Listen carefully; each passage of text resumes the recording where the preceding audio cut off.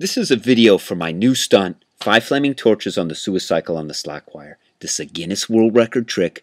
Nobody else can do it. But no one else is trying.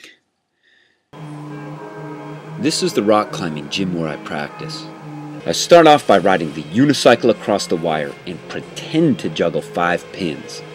Good job. Good job, Sam. Good job, Good Sam. job, Sam. Then I juggle 5 bulavas on the ground for a while. Bulava. That's Russian for juggling pin. See? This educational video. Then I proceed to bedazzle everyone in the rock climbing gym with my skills. Except for this douchebag.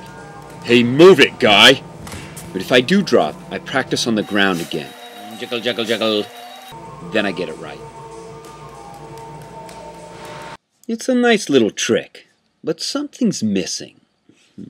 I move out into the forest, where there's no fire alarms or safety regulations. I find the 2 straightest trees and string up my wire.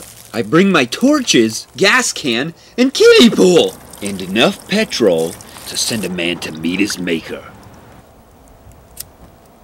And then I juggle 5 flaming torches on the suicycle on the slack wire above a kiddie pool of 5 gallons of gasoline without a fireman's or ambulance within 20 miles. Watch.